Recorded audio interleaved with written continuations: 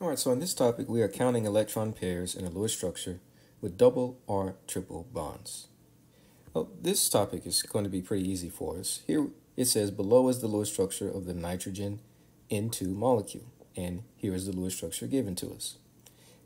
Count the number of bonding pairs and the number of lone pairs around the right nitrogen atom in this molecule.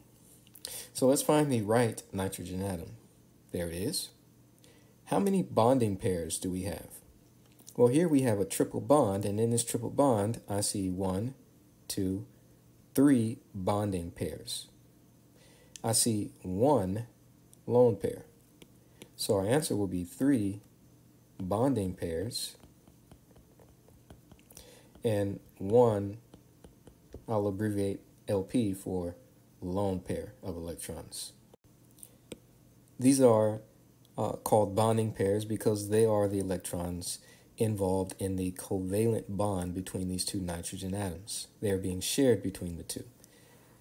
This is a triple bond, so we have 3 pairs of electrons. 1 pair of electrons would be a single bond, 2 pairs would be a double, in this case 3 would be a triple.